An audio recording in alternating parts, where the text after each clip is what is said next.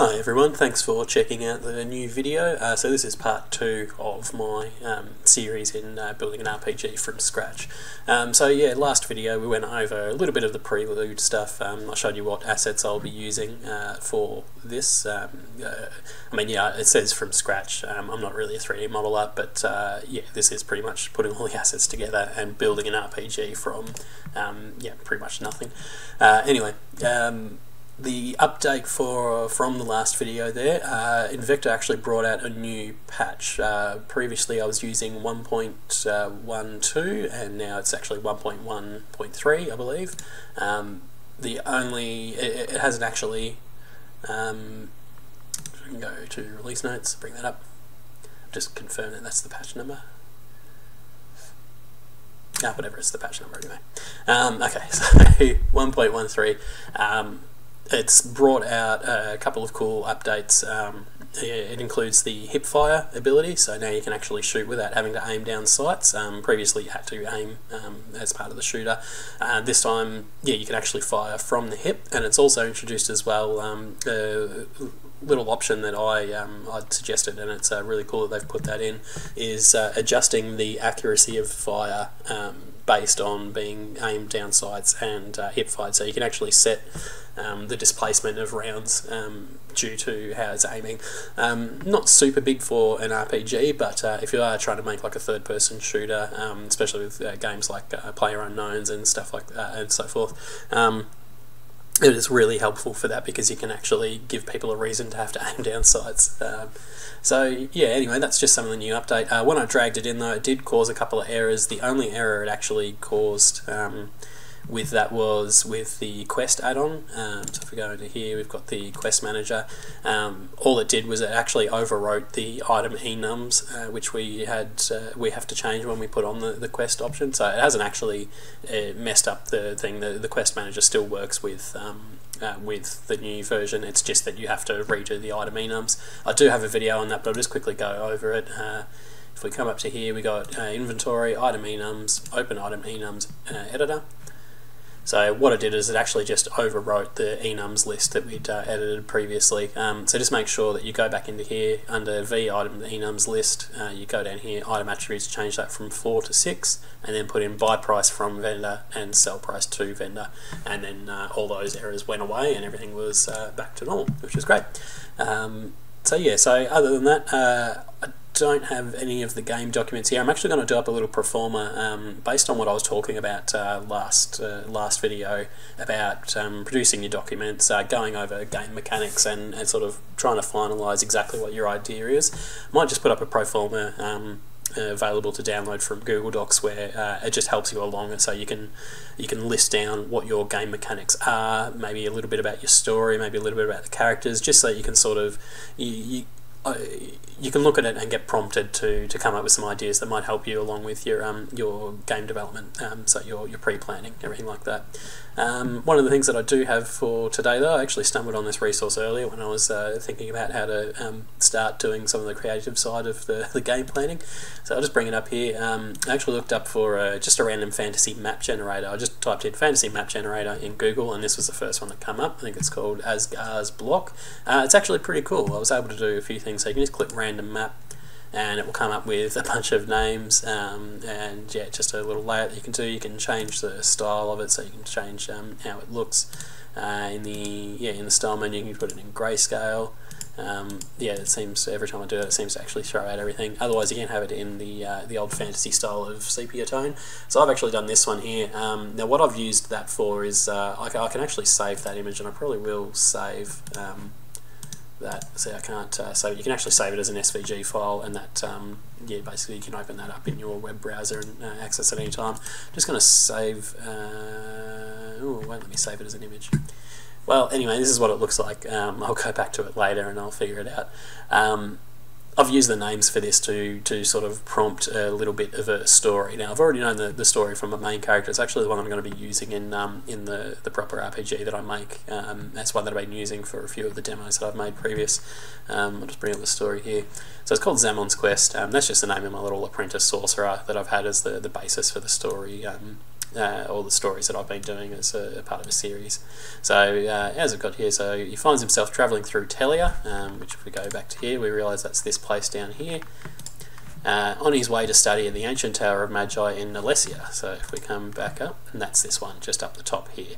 So the idea, I've just basically picked those two locations. When they had that in the colour one, you can see that this one here was a weird sort of bluey-green colour, made it look more like it was a magical forest area, but you can pretty much do anything. These are just sort of to prompt you when you're coming up with creative ideas. When you get these names sorted out, I find that that's one thing that really helps me with creative stuff, because I always get stuck trying to figure out a name that doesn't sound generic and then doesn't also sound a little bit too fantasy style, or am I just drawing, or is it a copy of something else? Is it too much towards the fantasy end that just makes it sound like I'm just trying to get tongue-tied and pulling words out of the air, which technically I have done using a random generator, but at least I don't have to feel guilty about it because someone else came up with it, so that's fine. Anyway, so yeah, I've just put it in. So I've got those things, and I thought, oh, what would an apprentice sorcerer be doing? Well, he'd be travelling, because I want him to sort of get from one place to another. Where would he be travelling to? Well, the Tower of Magi, because he wants to complete his training as a sorcerer. So he hopes to unlock the next tier of his training there under careful tuition from the great warrior mage Altoth. So that was a name I made up myself, and I don't know, I've watched a little bit too much of Conan the Barbarian cartoons, or Conan the Adventurer, should I say. So I've got a lot of that real Alamon and Altoth and that in my head when I think of warrior mages and basically Stygians. Anyway, Zaman has travelled the roads of Telia before, because I wanted to sort of give it a little bit of context of, he's obviously travelled enough being a sorcerer. He's sort of travelled around to learn to get to where he is. But then I needed to actually add in something there that made a reason for why he would stop in this area and start the quest, basically. So I've come up with this looking at the map again. I've noticed, who's on the border here. You can't quite tell maybe from this image, but there's actually mountain ranges in between Kiglon and Telia, and they basically join up on a border that crosses over the mountains. The same as these Morwedia and Latuthia.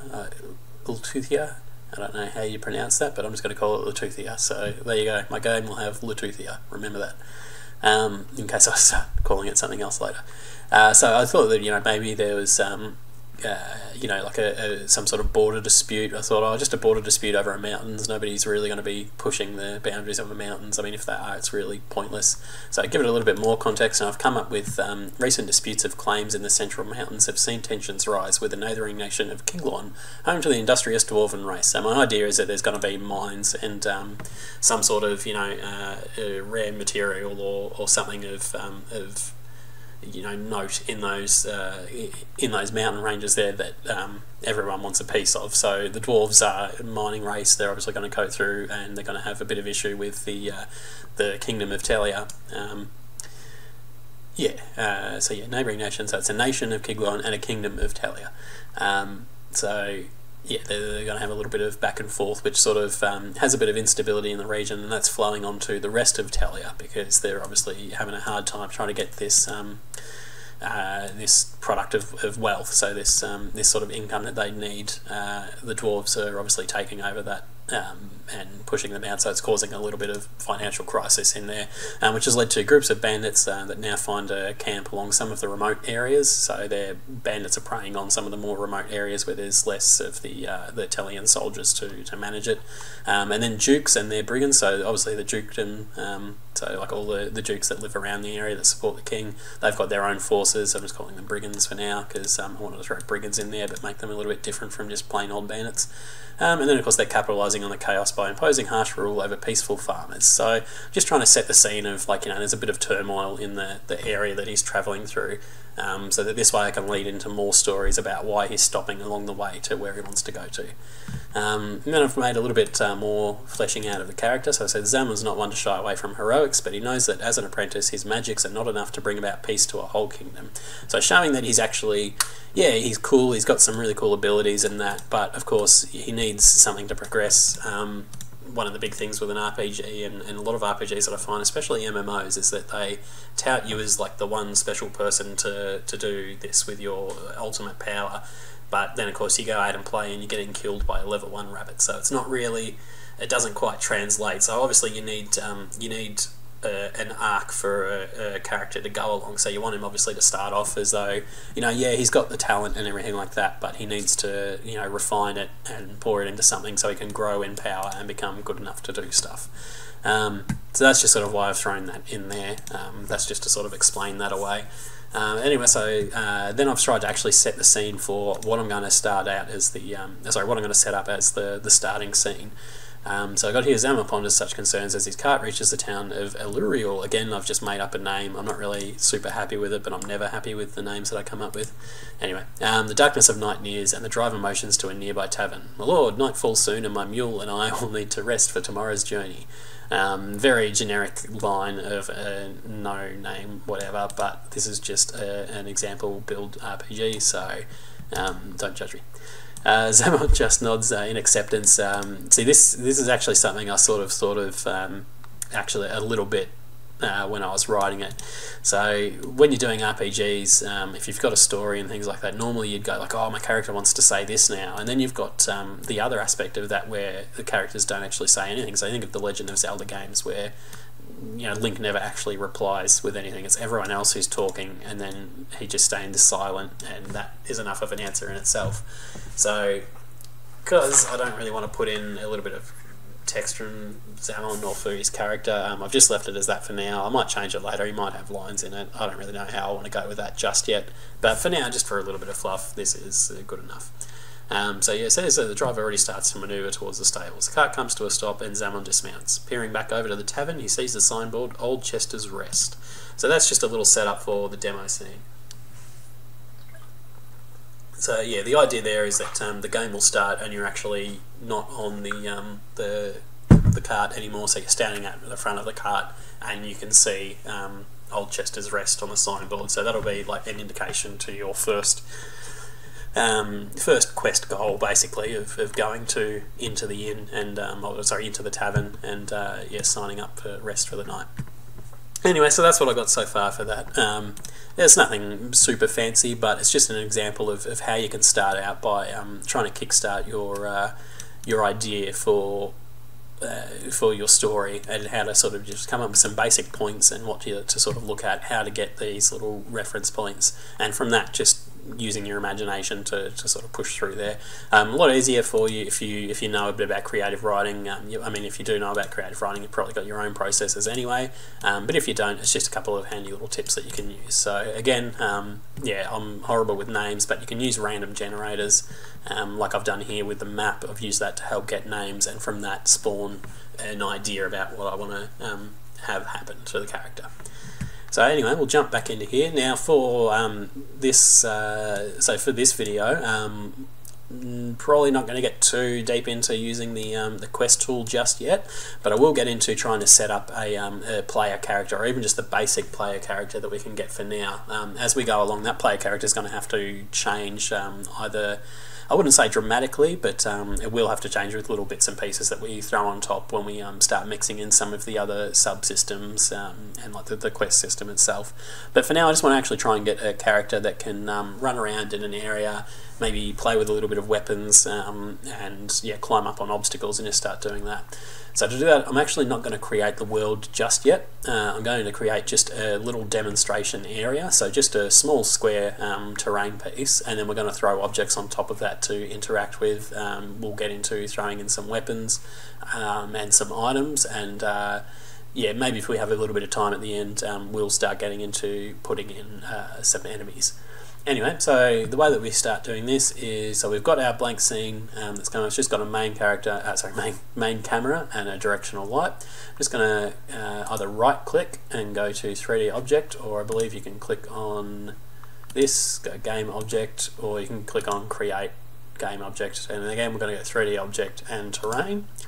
So as you can see, this will pop up a terrain. I'm on the game monitor screen. Let me jump to the scene screen. So as you can see, it's at 0.00, it's put the corner of the thing. So basically the pivot point of the terrain, technically. We're going to come across here. As we can see, if we go to the options thing, the terrain settings, you can see the terrain is... here we go, terrain width, terrain length is 500 by 500. So as you can see, the 0 point, when we click on this here, we can see the 0 pointing is right in the corner. So that's 0, 0 in the game's 3D space. A lot of things that you're going to deal with are all going to pop up at 0, 0. If you have a prefab and you drop it in here, it'll come up at 0, 0 because that's just the base thing. What happens if you start putting in offsets along here and then you apply them and put them in as a prefab, those offsets will get saved, and then if you try and spawn them in later in the game, they may or may not pop up in places that you don't want them to because they're trying to read. They'll spawn at 0, 0, but then add sorry, I'm pointing with my finger here, then they'll add the position data that they've got in here, and so of course you'll want it to spawn in this location here, but it might spawn over here. So one of the things that I like to do is actually make 0, 0 the center of the game space that I'm working on. So obviously the corner of the terrain that we've got not going to be good enough. The way to move that is, now that we've got the terrain highlighted, we come to the transform and we type in -250 in the X and then -250 in the Z axis. So what that does is now when we, well, we can't really click on a 0 point because there's nothing there, but if we go to create a 3D object, and we're just going to put cube, you can see the cube spawns at, for some reason, -1, but if we zero that out, 0, 0, 0, sorry, my computer's lagging a little bit. I think it's to do with the lighting that's popping up, so I'm just going to close some of these programs. I'll even actually close down Steam, just make sure nothing else is running. Discord, I'm going to quit out of that. I do actually have a Discord channel too. I do normally, or I was planning on doing this as a sort of a Twitter, sorry, not Twitter, a Twitch feed or a Twitch stream so that you could have some live context. Unfortunately, I'm just running off a single monitor at the moment, so it's not really feasible to start running it through Twitch. It's just a little bit annoying to handle having to do that on a single monitor. So I'm just doing these up as videos at the moment, but if you do have any questions, jump on the forums, jump on the Discord. You should be able to find a link to that. I'll have a link in the description anyway for that. Yeah, ask me the questions there. If you have any questions about any of the other stuff that I do, just comment on the videos or on the forums and I'll try and help out. Anyway, moving back on, so now you can see that our cube is at 0, 0, and you can see it's in the center of the map. If I move around, you can't really see as far as the eye can see due to the light settings on the scene, which I'm actually going to turn down because I don't quite like how that comes out. Yeah, so this is going to be the basic scene. I'm just going to delete that cube. So now I've got basically enough room to run around at about 250 units in either direction. I think the units sort of equate to meters in Unity as far as I'm aware. The reason I put it as -250 by -250 is, again, I'll point out in the options menu, it's 500 by 500. So the center of that terrain would be 250. But of course we want it to move from the 0 point 250 into the center, so we go negative in each direction and it will pull that back, and now we get the 0 center, which is good. Anyway, moving on from that, so now we've got the terrain. One good thing to do, especially if you're going to be playing with brighter sessions, things like that, is you want to add in some textures. So I'm just going to go edit textures, I'm going to go add texture, and we're just going to find one. Obviously I've imported, I've got a lot of different graphical pieces, but I want to get something that's sort of like a grid, because again this is going to be, yeah, so I've got a little brick normal up there that I can use. Yeah, again this is just going to be a test area, so if I implement a new game mechanic, I want to be able to test it out. I don't have to actually have a full-blown map that's just going to end up trying to, you know, eat up a lot of everything else and get a little bit distracting. I just want an area that's pretty much blank with very basic stuff set up, just so I can test out some of the usual stuff. So we'll come up here, we've got the proto white section. I'm just going to double click that. So that's what that's going to be. Size 15, we're actually going to bring that down to, say, 3 by 3. That's the usual number I have. That sort of makes it a bit weird. Let's go to 5 by 5 and then apply. So there you go, that's a little bit better. Probably put it as 1 by 1, doesn't really matter.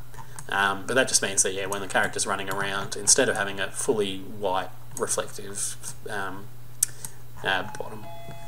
Yeah, apologies for that, I had someone at the door. Anyway, so yeah, so as I was saying, yeah, when you adjust the light level on here, it'll go all super bright and all that sort of stuff. So just to make it a bit easier on the eye as I'm playing around, I'm just going to set that to 0.5. I also like it being proper white instead of crazy orange sunlight.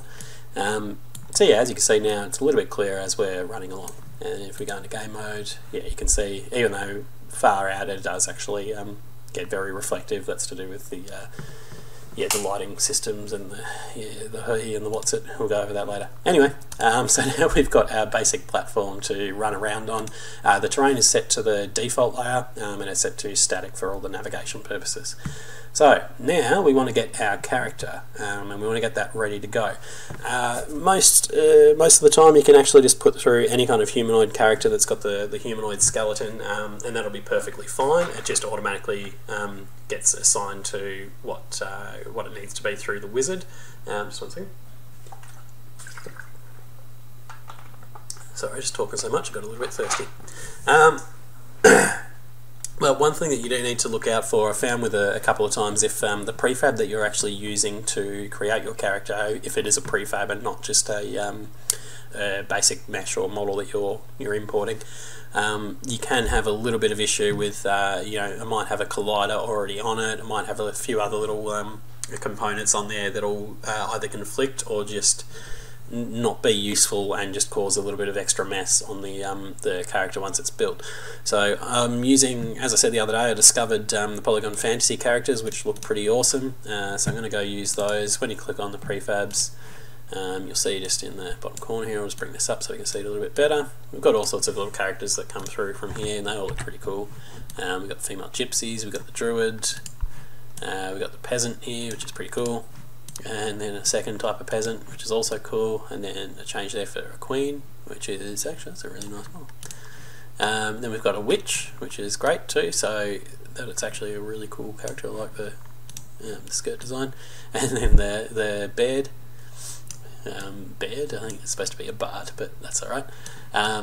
So yeah, this guy is actually pretty cool. I was originally going to use him, but yeah, I think for a sorcerer character I need more of a sorcerer model. This one here I might have as a sidekick at some stage. I am a big fan of The Witcher, so we've got Dandelion. Yeah, that's pretty cool. And then of course we've got a king. This pack also comes with male peasants, a male rouge, or a rogue as it's supposed to be. Yep. And then we've got the male sorcerer. This will be the model that I'm actually going to use as the player character. And then we've also got a wizard, so your standard wizard character. Also comes with a few other bits and pieces, so you've got all sorts of props and that to use. Quite like the look of the wizard staff. That's pretty cool. I'll probably be showing you that today, how to turn that into a shooter weapon. Hopefully I can get round to that within the hour. So yeah, this will be the character that we're using now. If we go to bring this back down, so you can see that this character as the prefab model just has the animator and the transform on it. Sometimes you might have, there might be like a mesh collider on here, or even just a basic capsule collider. You don't want any of that there before you put it into the wizard. You just want to have the animator and the transform. And then of course when we open it up, you can see it's got all the other parts, so the material, all that sort of stuff. So we go, yep, that's all good to go.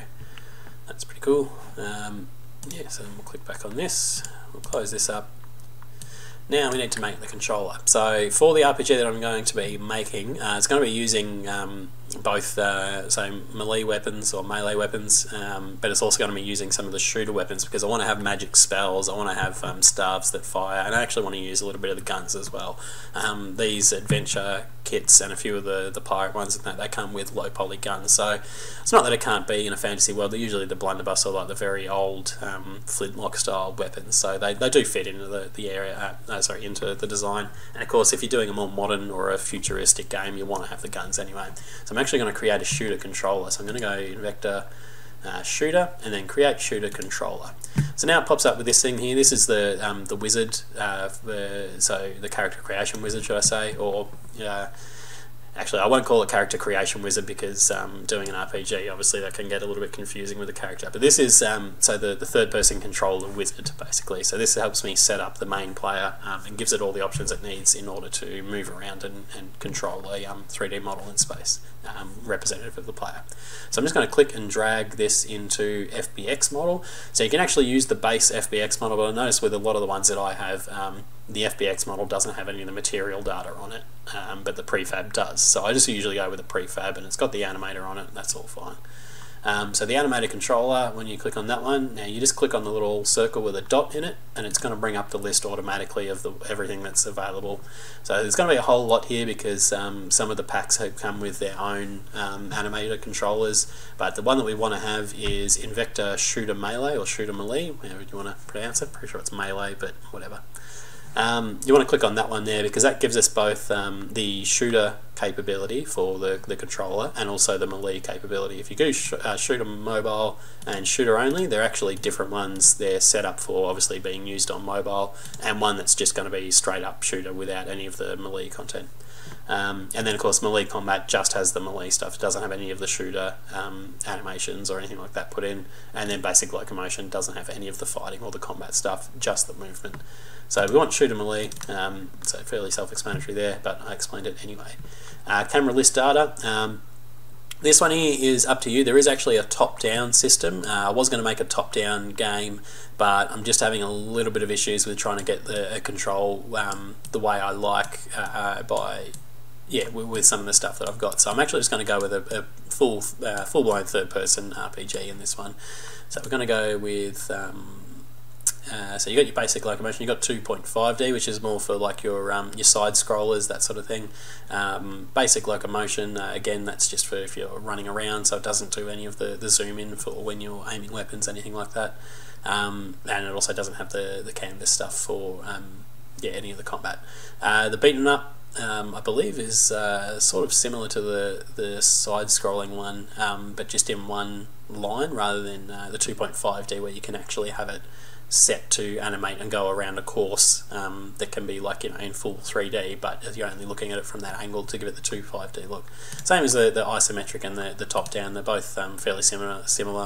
Isometric is you can set that angle on it, the same as the top down. And now of course, moving on from that, we're just going to go straight for shooter melee because that matches the controller that we've got. So that allows us to do both the melee and the shooter camera angles that we need. So just double click that. And now we've got that, and it automatically fills out the heads-up display. So the HUD controller automatically pops up when we've chosen that last one. So you need to know how it works. There's a video tutorial. Clicking on that will take you to YouTube, and we'll go through an old tutorial video on YouTube that has been done by Invector, so I can explain to you all these different parts. But anyway, you've just watched me do it, so that's how we do it. Now we've got a little guy. He looks really groovy. I do like the mustache and the little stripes in the hair, the racing stripes. I am probably actually going to change the colours of this. You can change it too. I'll show you how to do that. You just need any kind of editor or image editor. I'm using Photoshop. You can use GIMP. There's plenty of other resources out there that are quite free that you can jump in on and use. Once we've got all that set up, we're just going to click Create. And any day now, there you go. Now our guy pops in, and of course he pops in at 0, 0, 0. So like I said, I wanted him to be central. I didn't want him to be on the corner, because if I start the game and he falls backwards, he's going to fall off the map, so it's useless to me. So start him in the center, and we're just going to hit F to zoom in and make him fill the screen. So we can see now this is our little guy. In the left-hand side here in the hierarchy, we've got the third-person cameras being spawned with all the settings it needs. Which we've set up as the shooter melee, so it's a third-person shooter is what it's targeting, which is our player character. I'm actually going to rename that right now. I'm just going to put Salmon Prefab 1.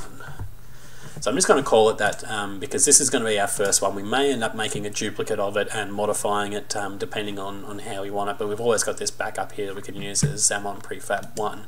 What I'm also going to do with that, in order to make sure that it's saved, I'm actually going to put it in this modified resources folder. If you remember from the last video, I've actually set this one up because when we modify something from the base packages, or especially when we modify something for the Invector package, which is our main template that we're using, if I go to update that later, like I've already done between the last video and now, it will overwrite anything that it finds that's different to what's in the new package that you're updating. So if you've actually modified something and it sits in here under a name and it's in that new package, it will go, oh, hang on a minute, that's different to what should be there, so I'm going to override it with this new one, and then you'll lose that work that you've done. So you don't want to do that. So I'm just going to click on modified resources, and I'm actually going to drag that prefab down here.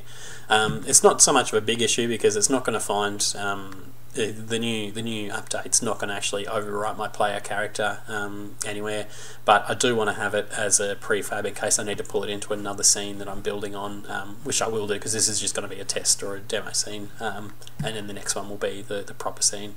But I can make all of the modifications into it here and then just click apply, and it'll apply it to that prefab. So everything that prefab is in any other scene, it will be the same as what I'm doing in this one here. So that's a handy way to keep it all simplified.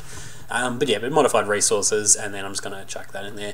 You can actually go further and like put in another folder, which I might actually do. I should do it because it's better practice. I'm just going to put in characters, or actually I'm even going to put player prefab, and then I'm going to drag that into there. So now I've got it sorted. So in the modified resources, when I go in there, I'm not just looking at a whole mess of things. I'll be able to go, yep, I'm after the player prefab. That's in the player prefab folder. So there it is. Cool. Anyway, so we're going to go back here. So yeah, we've got our character now. We're going to open up the third-person controller by clicking Open Properties on the script.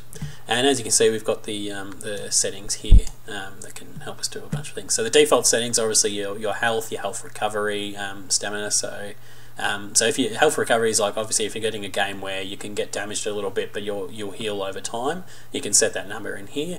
Otherwise you can just use potions and things like that. Same with the stamina, so stamina recovery, so the stamina grows back over time and you can set what that time is. Health recovery delay, so do you want it to wait a while before it gets it? And then of course current health will be adjusted when you're actually in playing the game. Now the other death by one, you want to set that up as well for, you can either have it as an animation which then triggers the ragdoll at the end of animation, or just a straight up ragdoll. We will be changing it to maybe animation with ragdoll or even just ragdoll a little bit later on, but we need to actually put the ragdoll on there. And again, remove components after die, so that will actually remove some of the stuff after it's dead, but because we're going to be respawning, we're not going to remove anything, we're just going to leave that blank. And then character events is where you can set up on certain events that happen, you can have you can just call functions from other areas, things like that. And then of course a debug window, which we might use a bit later on when I'm trying to explain what's going on. First thing we're going to do is we're actually going to test out to make sure that it works. So what we need to do is we need to double check that the layers are set up correctly. So we've got the ground layer set to default, which is good because if you remember, our terrain is on the default layer. So when the controller starts up, it's going to look for layers that it can walk on, and it needs to be default. So it can tell that the terrain is something that it can walk on. And then the auto crouch layer is also set to default. That's for when you've actually got an auto crouch item that you will force your character into the crouch mode. So if you've got basically like a tunnel to go through that you have to crouch to get in, you can set it up so that when you walk near the tunnel, you'll automatically crouch and then crouch all the way through till the end. Same with the head detect. Yeah, character auto crouch if something hits the sphere. So yeah, so head detection or auto crouch, if it finds something's about to hit it in the head, it will try and duck down. So that's pretty cool. That's something I didn't know existed, but I do now. That's pretty cool. And then the stop move layer. So of course, if you want something to stop the player from moving, so if you've got a wall and you don't like the idea of the player being able to constantly run at the wall and it just looks weird that it's running on the spot, you can have the stop move. So if the player comes in contact with that object, it will stop moving in that direction and you can move backwards away from that. And again, stop, move, height, and distance, the same thing. But yeah, so those layers are set up. The main point here is setting up the ground layer to the right layer, which in this scene is default, so that's fine. Next one I want to do is locomotion. Now this is where things get a little bit funny. So originally this was just a root motion controller, so the animations inside had to be root motion in order to propel the character forward. A lot of problem with that is that there's a lot of animation packs out there that aren't root motion. They're actually just where your character is animated on the spot, so they'll be running on the spot, in which case you need something else to propel it forward. So they've set up this now so you can actually either use root motion or use the different walking speeds as set by this. So if we've got here free speed, so this is the free movement speed, and then you've got strafe speed, and that's basically when you're locked onto a target or you're using the strafe option, that you can have different speeds set to that. We're only really going to be using the free speed. I might put in the lock-on target eventually, but for now we're just going to be using free speed. So we need to actually, sorry, we're not going to be using this at all, but it does affect when you are using root motion. This speed will amplify that root motion itself, so you need to make sure that this is actually put out to the right speed. What I found is setting it to 1.5 for everything actually sets it up nicely. You can leave the rotation speed at 10, that's fine, but everything looks like a sort of a normalish speed when you set it to 1.5, and it'll do that for the strafe as well in case we do enter strafe mode. And put it on there. Then you've got roll control. This allows us to control our aim or control our direction when we're using the roll option. And then rotate by world, turn on spot. They do a little bit of different stuff when you're actually turning the character, but for now we can leave those blank. We're not going to be looking at those. Jump again, I've never had to really change anything in the jump section. I usually leave them as they are, and the same as grounded. That stuff we'll ignore for now. We don't need to worry too much about that. Stamina, again, so sprint stamina, this is, you can set your actual stamina stats here, and then once it runs out, do you want it to do something? Maybe it'll play a sound of you're puffed out, and then maybe it'll trigger off an animation where your character's just tired or falls down because he's tired. Anyway, we're not going to do any of that. What we want to do now is go here, maximize on play, so the screen will go full screen. Just going to hit play, and we're just going to test our controller to make sure that he can run around on the spot that we need before we go fiddling with him any further.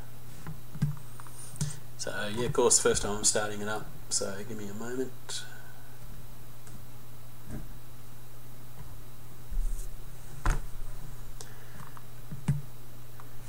Taking a little bit of time. There we go. So here's our character. He exists in the world. When we move around, his head's looking around. That's because of head tracking. He follows the camera. We can turn it off so that he won't keep doing that. I don't really like head tracking myself, but it is there is a cool feature where you can have head tracking on a location. So you run past a big statue, and say you want the character to pay attention to that statue, you can set up a thing so his head will automatically face it, and then you'll look at that, and that might give the player a bit of a notice to say, hey, look at this. So as you can see, we've got our cool little terrain graphic here, so that now it's not just a bright white thing where we can't see whether we're moving or not. We've actually got some context to where we're moving, and now we're moving. And you can see, the run speed's pretty good. It looks like it's following how it should be. So we're just going to turn around, got to move item like this. I'm using the keyboard at the moment. I don't think I have my controller plugged in, but of course with the Invector template, the Xbox controller or the Windows controller works seamlessly pretty much. It'll automatically detect that you're using it, and it'll change up in the top right here. I like to play with that for the most part, because it does handle very well, especially for third person action adventure, and even the shooter controller is quite nice. But for now we'll use this. As you can see, if I'm going to left click, nothing's going to happen. I haven't set up the fighting stuff on it yet, but for now I can move, I can roll, I can jump, I can control in the air when I'm jumping, I can roll and control which way I'm aiming as I'm rolling.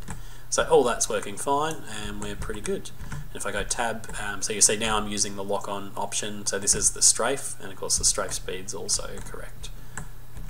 So yeah, there we go, I've turned it off. Alright, so that's good, that's working. So now we're going to come back here, we're going to set up the rest of the character now. So we've got the prefab. The first thing that I do when I've made a new controller is I start putting all the different components on it. So this has already got the melee input, the shooter stuff, ammo manager, head track again. We're going to leave all that untouched for the moment. We need to make sure everything else is put on it before I start making any more changes. So go up to here, up to the Invector menu. We go to basic locomotion, because a lot of the components that we want to have are available in the basic locomotion pack. So we go to components, and then we've got all these ones here. So the culling fade, that basically will fade the character out if the camera is about to move into him, so that you can see through the head when you need to. I'm not going to use that for mine. I'm not going to set it up so there's really any big issues with that.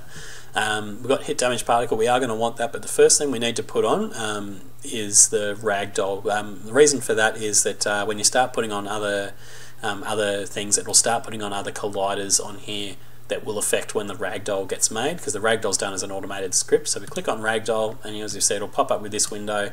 It's got the animator here, which is this one. And then it's got a generic character template. We're not using a generic character, we're using a humanoid character. That obviously changes when you have something else like a generic template, which you can choose up here. So if you've got something that's actually not a humanoid and you still want to make a ragdoll for it, you can put in the template here, and it will read that and be able to assign it properly automatically as well. I haven't really played around with that yet, so I'm not too sure, but we might look into that a bit later when we start getting some of the monsters out there. Anyway, as you can see, it's automatically filled everything from the hips through to the head, and then it's got a navel projection, proportional mass, don't worry about any of that. Total mass, yeah, 20, set it up, that's perfectly fine. And flip forward, don't worry about any of that other stuff, so we're just going to go create. And as you can see now, you can already start to see some of the ragdoll stuff. So we got the little box around the chest, and then there will be a part in the head there. It's just not looking quite as open at the moment. So now we've got here the ragdoll system's been added. So there's the script, remove physics after dying. No, don't worry about that. Disable colliders. That if you are using the Horse Anim Set Pro option, you need to disable the colliders from the ragdoll system. I noticed I had a big issue when I first got it. I was really sad because I couldn't figure out what was going on for about 3 or 4 days until I realised that yeah, every time I was trying to mount the horse would get pushed away, and then I'd go flying across the map and I couldn't figure out why. It's because the colliders were colliding with the ones on the horse, and that didn't work. So you can disable those, but for now we're just going to leave it because we don't have to worry about that. I'm not going to put horses in to this game, or at least I don't think I will. If there is a request, I might put it in as more of an afterthought later on. Anyway, so yeah, this is the ragdoll system, so that's set up now. So yeah, that's the first thing you want to do, just so that it doesn't really have any extra issues with any of the other things that you're putting on. I'm also just going to go here, I'm going to hide these 3D icons. I find that they get in the way quite often, and as you can see now, they did get in the way, because now I can see more of the colliders that I've got for the ragdoll here. So the next component we're going to need to add, we're going to go back to Invector, basic locomotion again, components, and we want to do, from here, we can actually do hit damage particle, why not, that should be alright. So this allows you to set up custom hit effects. So you might have a thing like you want a blood spray, but then of course if you get hit by a firebolt, you might want to have flames popping off your character. You can actually set that up through here by going custom hit effects. So if you go 3, that's going to give me 3 different elements that I can put in different particle effects for, and then of course I give them a name. So by giving them a name, when you set up the attack on your NPC or your monster in the animator controller, you can name that attack something, and what this does is this looks for the name of the attack that has actually hit the character, and then it goes, oh okay, every time I get hit with an attack called, you know, firebolt, I need to spawn this in the place where that firebolt has hit me. So that will give you, like, you can have a spray effect of you know, embers or whatever that pop off your character, or things like that. Not going to affect that just yet, but we just want it on the character there for future reference. We're going to go back here, we're going to go Invector, basic locomotion, components, and we're going to add in footstep. So this is the next one we need to add on. This gives us the sound. So this used to actually be you'd have to pick which sound you want, but the default has already gone in here, so it's all set up and ready to go. So what this does is it adds little colliders to the foot. When you're moving around now, you'll see it'll actually make a noise, and it'll also leave little footprints. So I'm going to do that now. I'll actually play and demonstrate that. So you can see I've got little footprints where the foot was supposed to fall. As I run along, it's leaving little footprints, and it should be making a noise, but I've probably got it down a little low, so I'm just going to turn it up.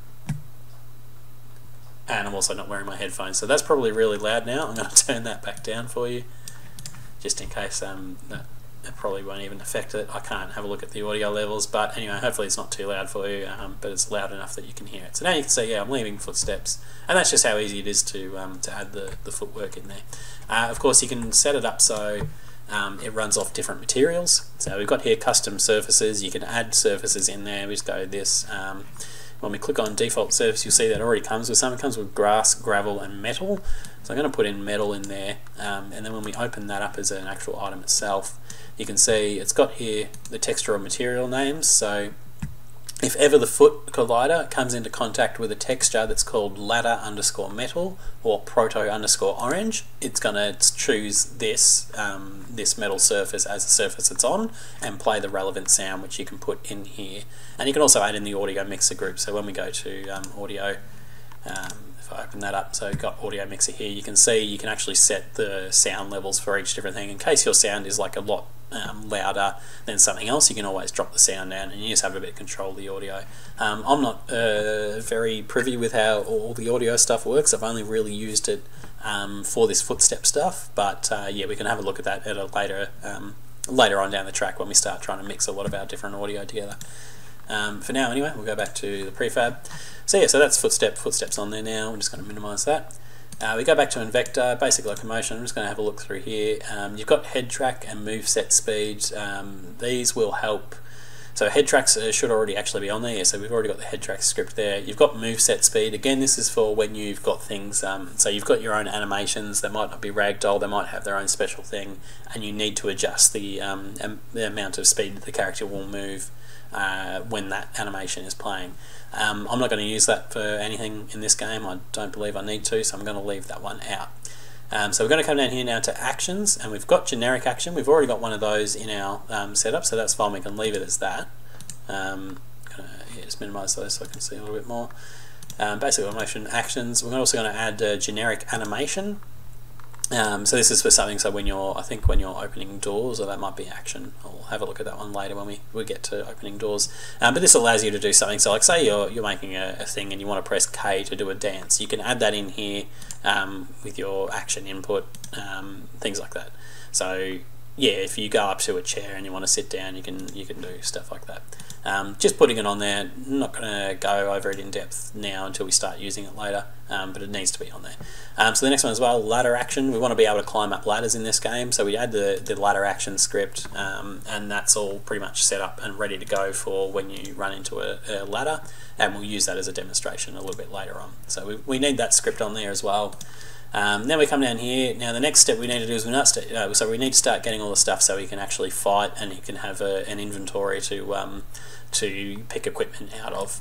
Obviously he doesn't have a backpack or anything, but he's got a spell book, so we'll just say that the items hide in there.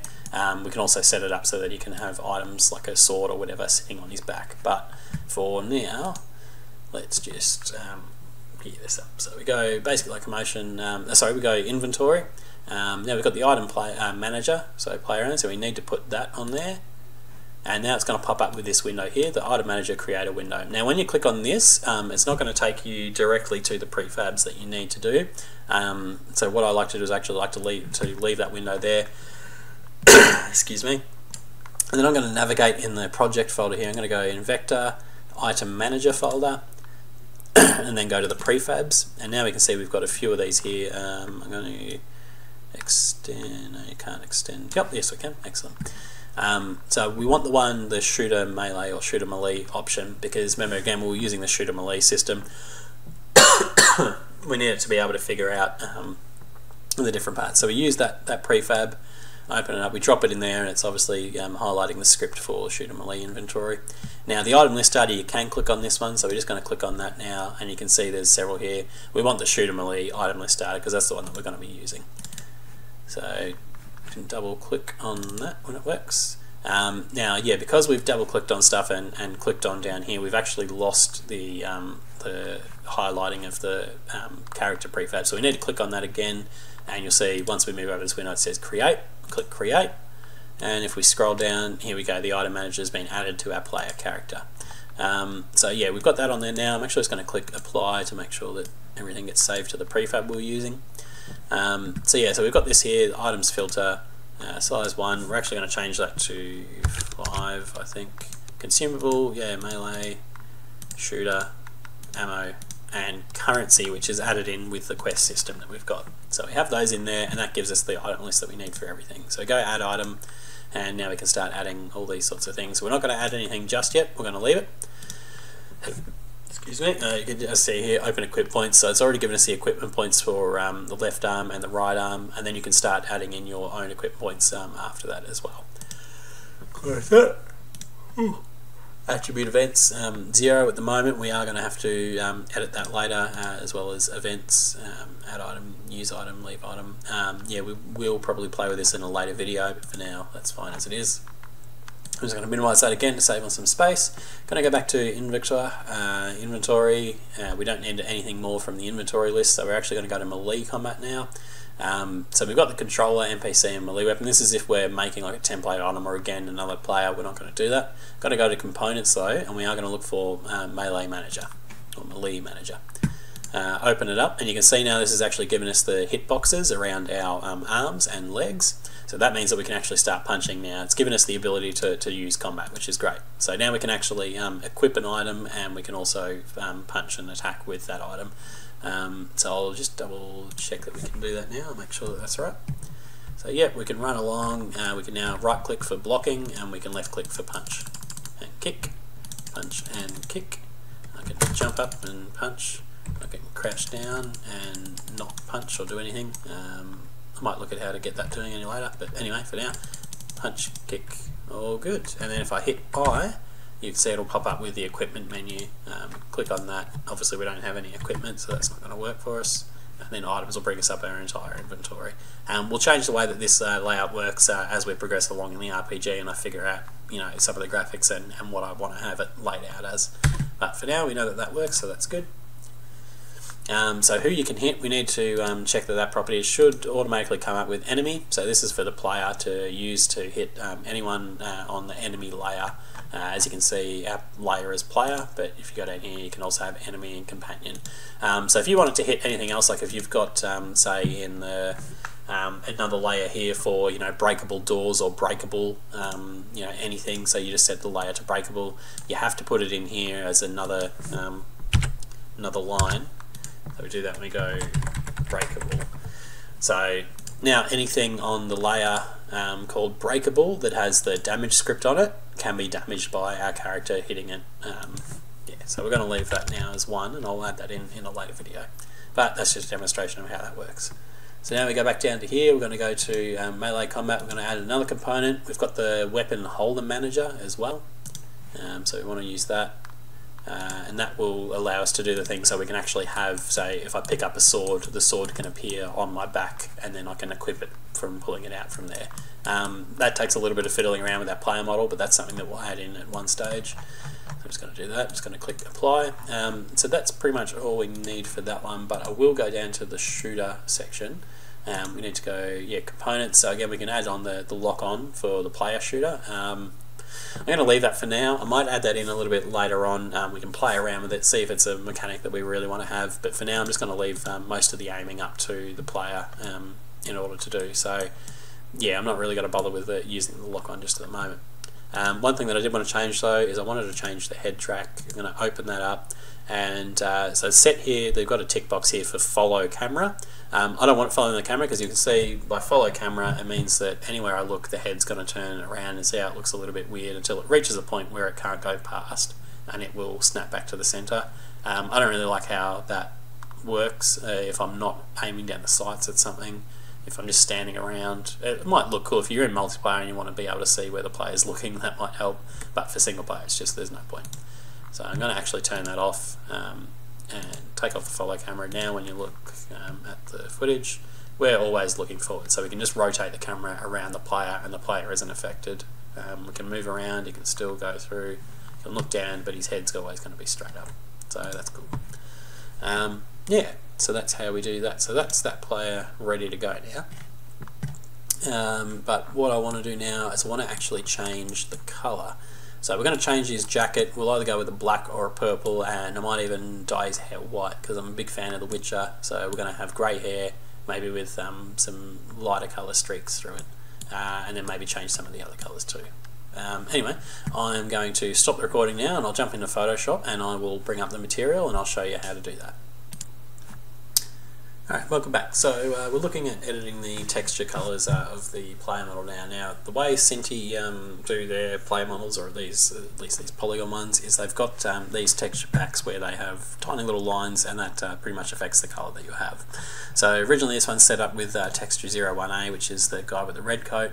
If you click on the male sorcerer, so you go into the prefab, you click on the male sorcerer mesh, you will see it will come up with a material, and it'll say material 01A, and then you can change the albedo here, which sets it up to, at the moment it's set on 3, so if we put it on 1, you can see that's our first character colour, and then you've got the other character colour, which is this one, And then of course I want to use the one, this one, because it's purple and he's already got the light hair set up, and brown pants. Looks pretty cool, but I want to change some of these colours. So in order to do that, I need to open it up in Photoshop. So I can pretty much just right click that there, show it in Explorer, find the file, and then edit it in, well, I've got Photoshop, but you can use GIMP, you can use whatever other editor you need. But just jumping into that now, so you can see we've brought up here, so this is texture 3A, this is actually the first texture that I had, because I needed to figure out exactly what it was that was changing in order to affect those colours. And I found out it's actually these three colours here. So if you have a look down in the bottom left here, you've got these colours set up along here. Now we want them to change, so all of these colours here correspond to colours that are on our player model. If you have a look, his jacket's a purple and a yellow colour, so these colours here are the ones that are affecting his jacket. So what I want to do is I want to actually change, so make it a purple and black colour.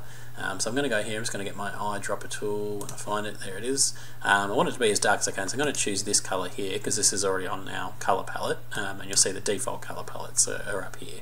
But for now we've got this, so I'm going to change that yellowy colour, so the inside of the jacket, to a dark colour. So I want that, I want that.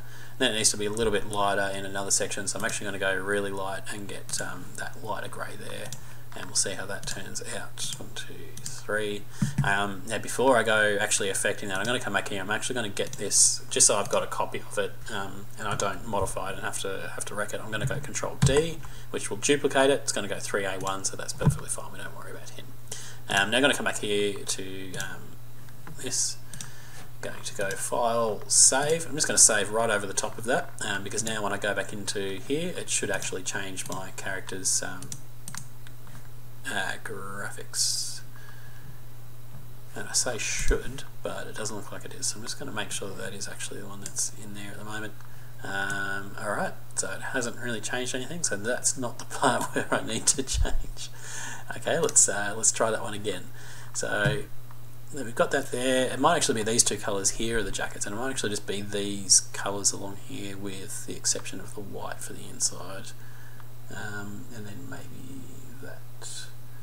Alright, give me 1 second, I'm just going to try this now.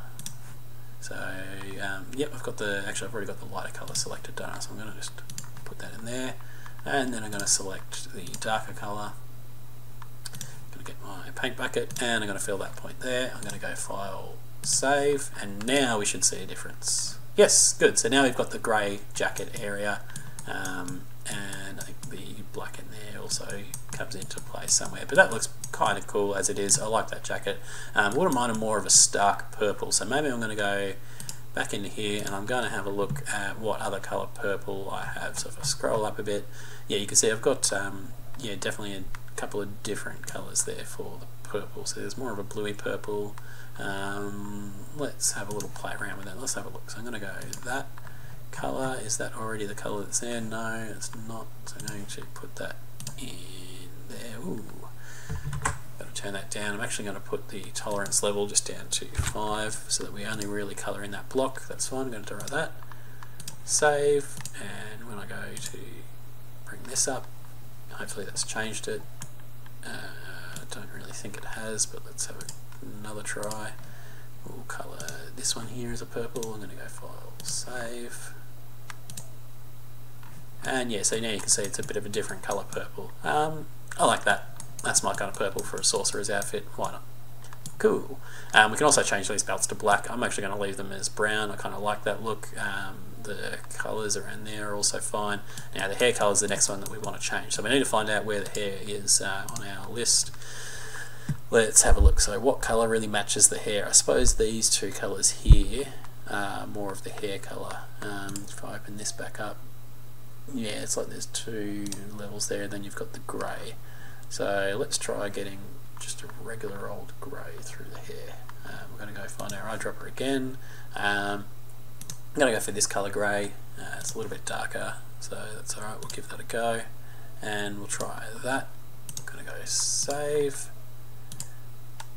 And there we go, now he's got grey hair that actually matches his jacket almost, so that's fun.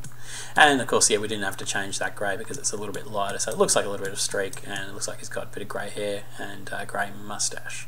We can actually change the colour of the moustache. I think that's what that second colour image was in that one there that we modified. Now the shirt. I don't know if I want really a plain white shirt. I think that looks a little bit poxy. Not really sure what colour I should make it, but let's just have a look at what colours we've got. Maybe a kind of green would offset the purple, even a red, probably not a red, but let's have a look at how green looks. I'm going to pick this green here. Green and purple, I don't know, but we'll try that.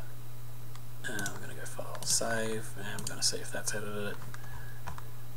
No, must be the wrong one, that's fine. We're going to put it here. Oops, File, Save.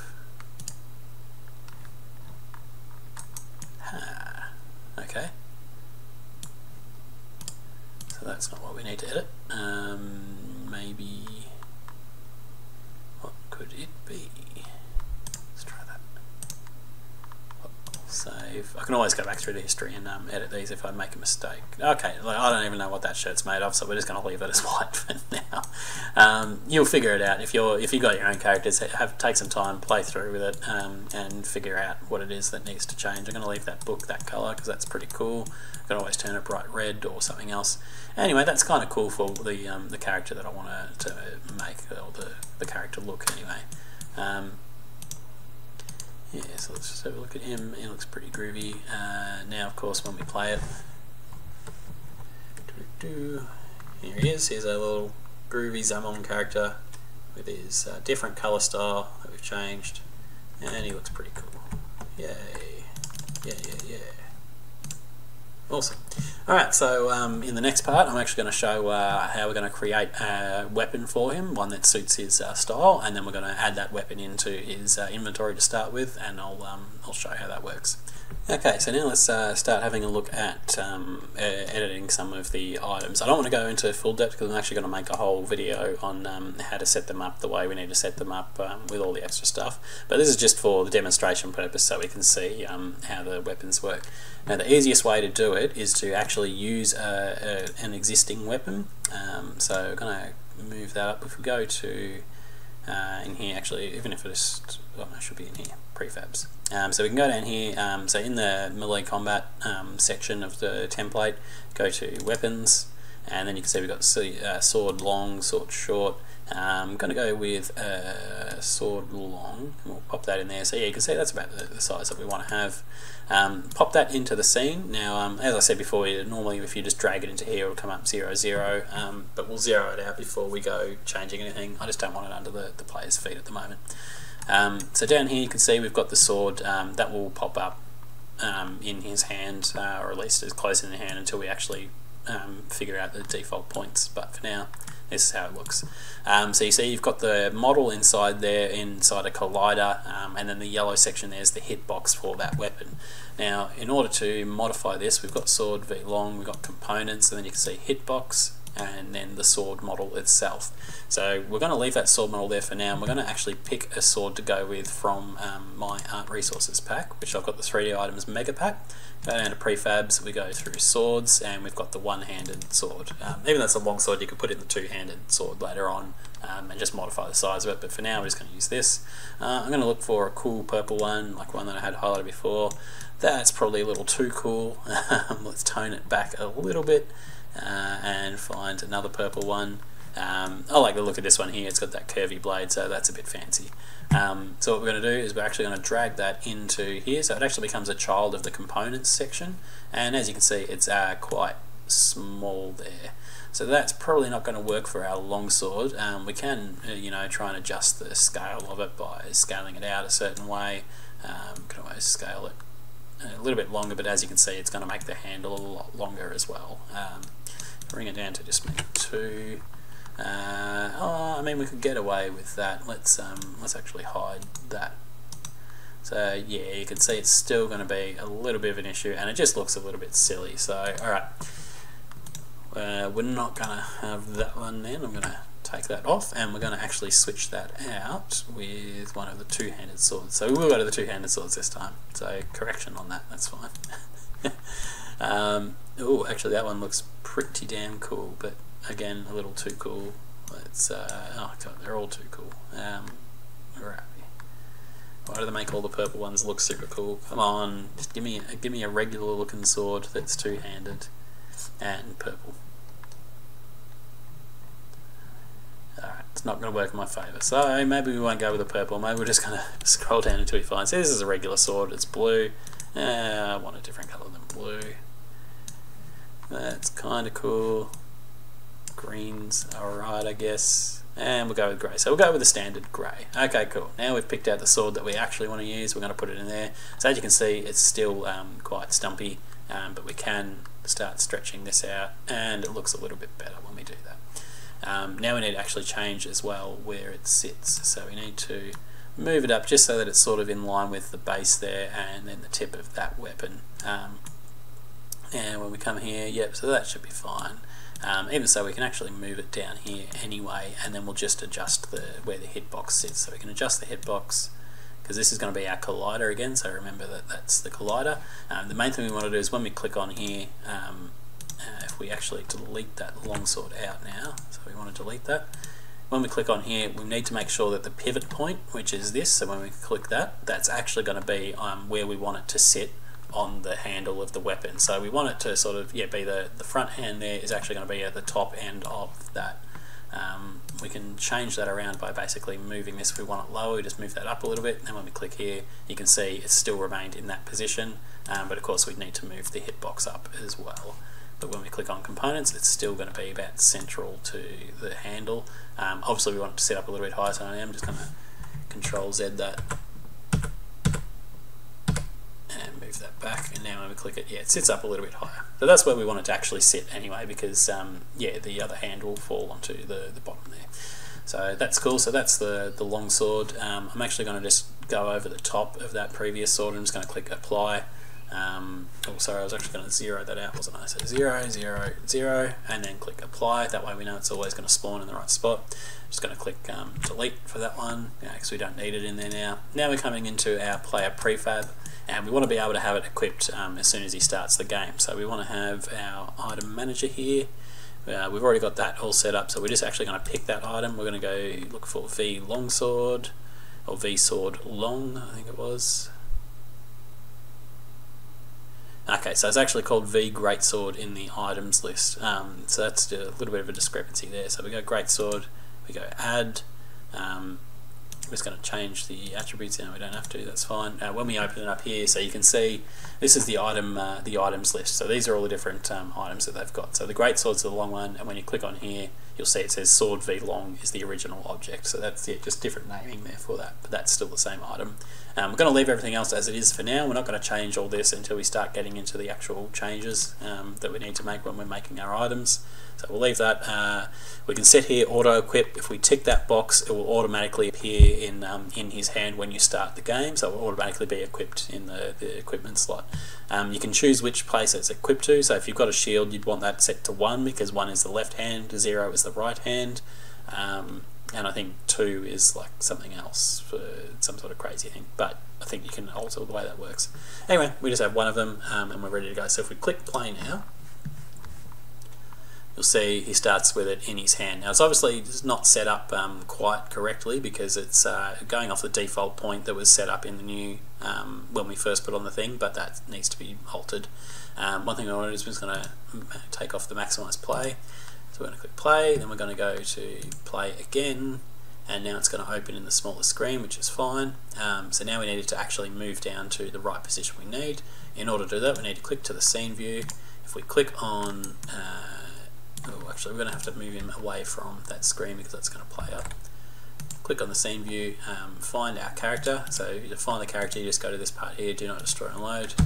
Go to this instance, we're looking at him, he's got all this stuff. I'm going to click on the sword. And as you can see, it's now in the hierarchy selected the sword. Now we need to modify it by the default equip point. So what we're actually going to do there is we're going to move that until it matches. I'm just going to pause this because it makes it easier to try and grab it than when he's moving, and then you're constantly moving with it, which doesn't help. So now just actually going to move that default equip point into position. So we've got that. So obviously it looks alright there, but when you bring it here, it's not quite right. Put it on this way, it's a little bit better. Could still be rotated a little bit, so I'm actually going to rotate that forward. So again, we're just putting that point in 3D space relative to the hand that it's attached to, because as you can see, it's the child of the hand right, or the right hand, should I say. So we want to make sure that it's sort of aligned like that. As you can see, it sort of runs along his arm. It's also angled the right way. You can always tilt it or rotate it in a certain way. That looks pretty good. So now that I've got that, I'm actually going to go here. I'm going to go copy component. Now what I'm going to do is I'm actually going to turn that off. We're going to go back up to the prefab here, and we are going to excuse me, come to our item manager. I'm going to click on open equip points, and we're going to go down here. We're actually going to add a custom handle. So you've got the default equip point, and that's the default point for everything to join up to, but of course not all your items end up having the same pivot point. So if you've got 5 items that go to the default equip point, they might not all sit in the hand properly because of the way the items are different. So this is where custom handles comes in handy, because you can actually create handles in a section, equipment points in a section for each of the different weapons you have, so that you can align them up and that they all work properly. So what I'm going to do is I'm actually going to add a custom handler. So you click on custom handlers, you go to new handler. It will create a game object in the right hand bone, and you need to give it a name. So this one here, I'm going to go Great Sword Equip. Before I go clicking create, I'm going to highlight that. I'm just going to Control C it, because I'll need that for a little bit later. So Great Sword Equip, I'm going to click create, and now you can see when we look down here, here it is. Here's the Great Sword Equip point. Same as it is there, the default Great Sword Equip. Now I'm going to go to the transform of that Great Sword Equip. Oh, you know what I've just done? I've done something very silly. Or maybe I haven't. That looked like it actually worked. Okay, cool. Alright, so now I've pasted the component values. So those values that I copied off the default equip point when I was playing the game, when I saw that the sword was in the right spot, I've now passed those by pasting component values. I've passed them onto Great Sword Equip point. So now what I need to do is I need to go back into the prefab, and I can have a look here. There is an easier way to do it for the thing, but for now we'll just do it this way. I'm going to click on the Great Sword. It's going to open up my item attributes. Now we need to have a look at the Great Sword. So we navigate in our list here. We've got the Great Sword. Click on it. It brings up all the details of that sword. And in custom settings, it's got here the custom equip point. So we want to change that to Great Sword Equip. So that's why I copied that section, so that I've got it written exactly as it's written in the item manager.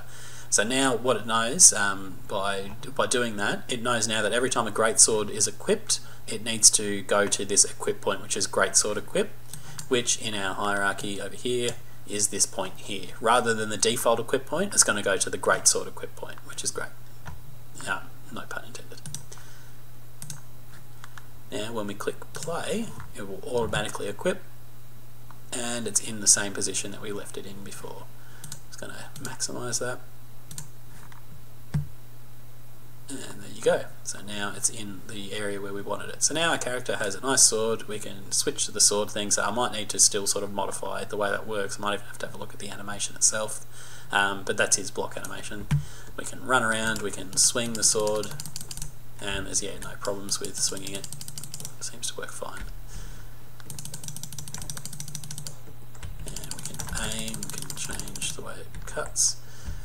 There you go. So now we've got our sword that works in the game, and our guy can run around with it and chop things. We don't have anything to chop yet. So anyway, that's all I'm going to go with this one. I've already hit pretty much an hour for this video, so yeah, might get a little bit dragging on. In the next one, we're going to have a look a little bit more about building up this test scene. Actually, one thing I will show. So this is actually, as I was saying earlier, this is going to be the test scene where I can throw in bits and pieces and just test to make sure that they actually work in the game before I go implementing them into any kind of special scene that might cause issues, things like that. So what I've done is I've actually saved scene, and I've gone, I'll do it here, save scene as, I've just called it test. You can call it test scene, you can call it demonstration, you can call it just working build, whatever you want to call it, but I save the scene usually as test so that I know that this is my test scene. That'll have a character and everything set up in it, ready to go, and if I need to test something out, I can just add it into this scene.